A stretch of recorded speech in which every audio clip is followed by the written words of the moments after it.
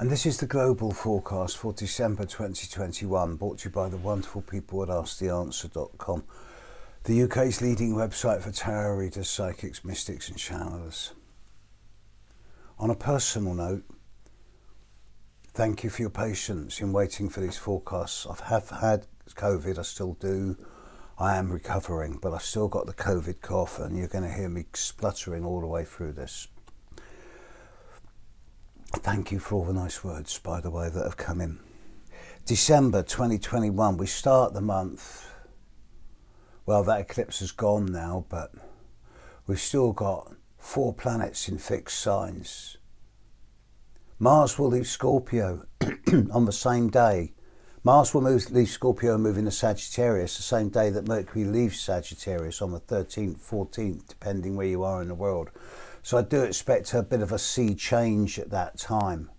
And it should suggest that much of the words and the frustration and impatience and anger that's been travelling around the world is going to start shifting from about the 14th onwards. And there's going to be a bit more action, less words, more action, so they're going to be a little bit more productive. We are seeing Neptune as having stopped going retrograde.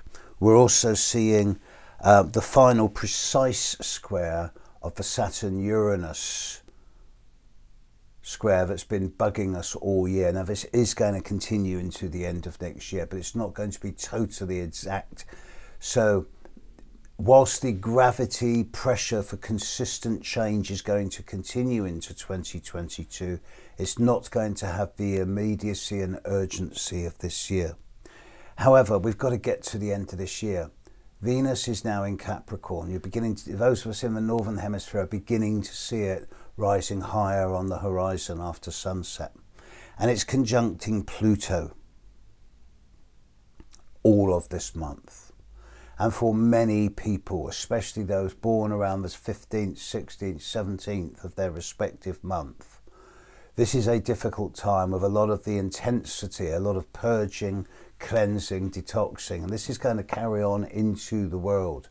So I expect a lot of poison to be brought up from the surface, from the underground, as we get into the middle of December. A lot of revelations around transparency and truth and trust, especially because Capricorn rules government and politics. We're going to see politicians all across the place being brought to account, and rightly so.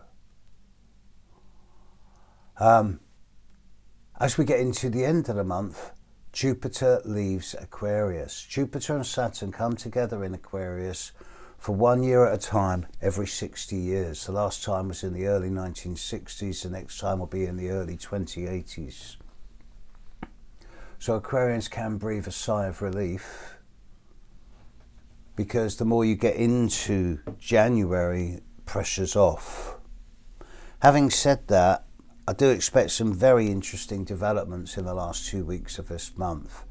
There's a different energy to anything that's happened so far in 2021.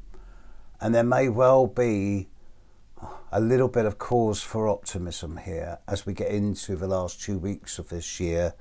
It seems as if there's an energy of growth, and there's still a lot of inflexibility and intransigence. There's still a lot of the old, pompous, arrogant energy of might makes right, and people telling everyone else what to do. But there's also cause for hope. And it seems that the more we get into the end of 2021, we're beginning to look forward in a way that's not happened for a couple of years. I don't want to get too optimistic here.